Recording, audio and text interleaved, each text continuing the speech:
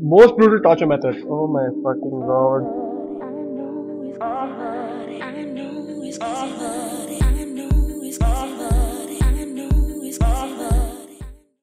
And let's do this shit.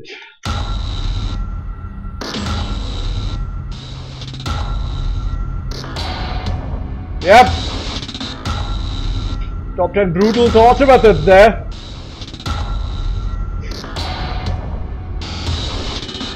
Necklacing. Necklacing is a horrific torture that involves forcing a rubber tire filled with gasoline around a victim's chest and arms, and then setting it on fire. The victim may take up to 20 minutes to die, suffering severe burns in the process. Necklacing my ass fucking shit. Report these motherfuckers. Brazilian drug lords are also known to have necklaced their enemies, most notoriously the journalist Tim Lopez in 2002. After he was kidnapped by local drug dealers, his hands, arms, and legs were severed with a sword while still alive. They then stuffed his body in gasoline-filled tires and set it on fire. What? Oh my... Bro!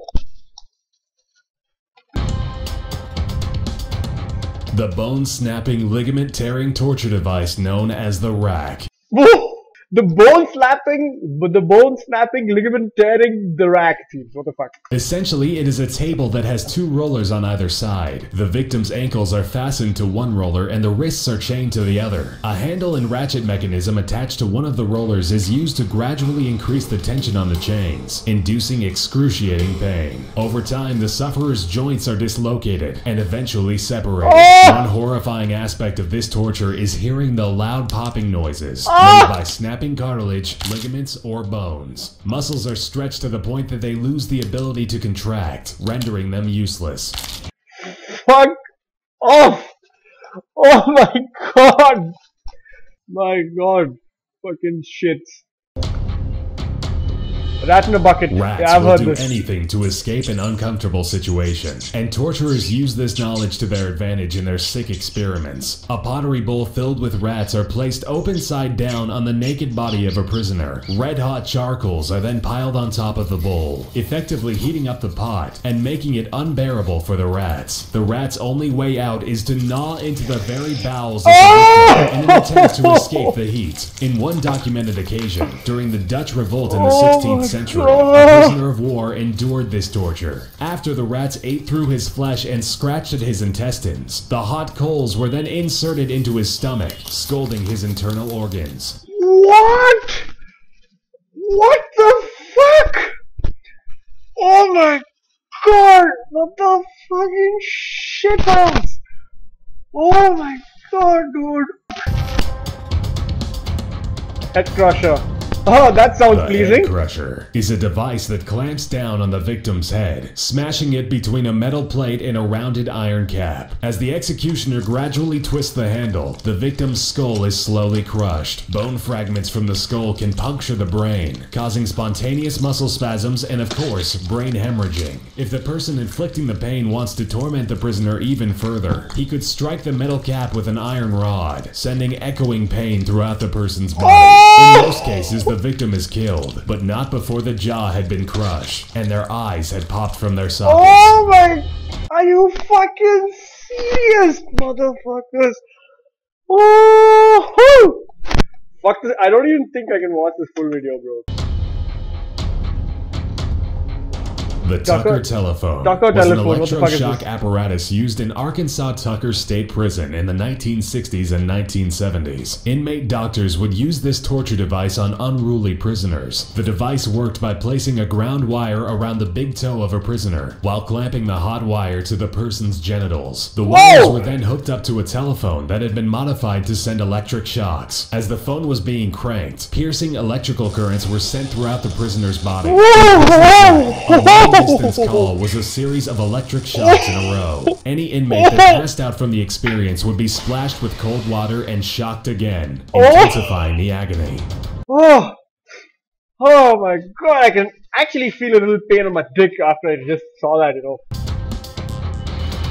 Similar to the rack, the German chair is a form of torture often used by the Syrian government against the rebels. When a detainee is captured, they are placed in a metal chair. Their legs and arms are secured to the seat, while the back of the fuck, just by thinking of that fucking telephone shit just made my fucking dick cringe, bro.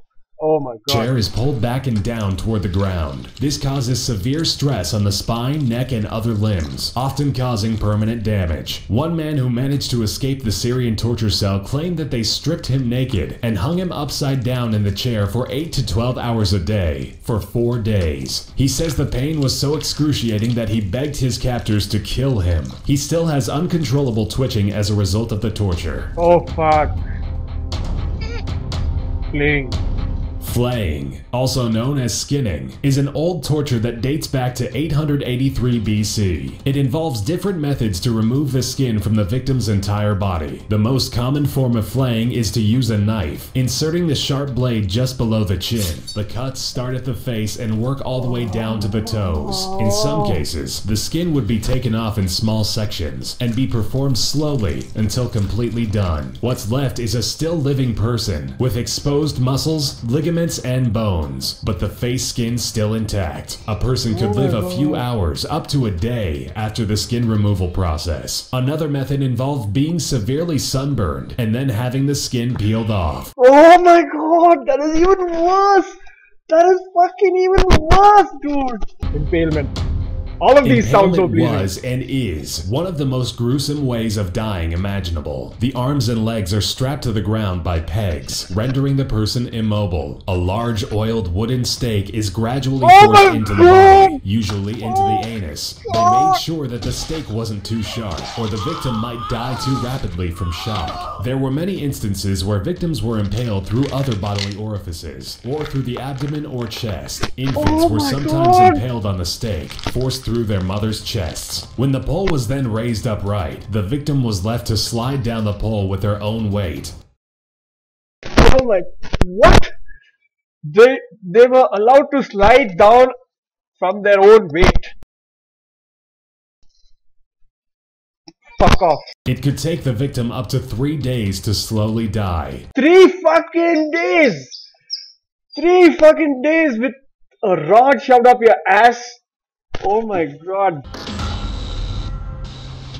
The brazen bowl was an ancient Greek torture device that also doubled as a demented musical instrument. Naked victims were placed inside of a large hollow brass bowl statue. In most cases, the prisoner's tongue is cut out with sharp metal shears before being shoved into the empty bovine statue. The torturers would then light fires underneath the bowl and burn the person inside alive, raising the heat gradually. The screams of the bowl's occupant couldn't be heard because the thick metal casting acted as a sound barrier. The only opening was through the bowl's mouth that let out smoke from the person cooking inside. A series of brass tubes were located toward the front of the bowl that would resonate the sound of the muffled screams of the tongueless victim. Depending on the intensity of the heat applied under the statue, the prisoner... Please, please God, please. Can't do this shit anymore. The Judas Cradle. Oh my god, just look at that shape. Just look at that shape. Just imagine what are they going to do with that shit, dude. Fuck me, senseless. The victim would be raised over top of the structure with the aid of ropes and a harness. As the person is lowered down, the top of the pyramid would be lined up to enter the anus or the vagina and cause unimaginable pain and discomfort. The feet would be bound together so that if one leg moved, the other one would too, enacting more pain. The subject is tortured by intense pressure and stretching of the orifice, eventually succumbing to tears in muscle tissue. Torturers would prolong the interrogations by raising the victim off of the seat overnight, and then continuing the torture the next morning. If the victim didn't die from shock, exhaustion, or impalement, they could have died from infection, as the Judas Cradle was rarely cleaned between tortures. Fuck this shit. Fuck this shit, I'm out of here. I'll see you guys next time.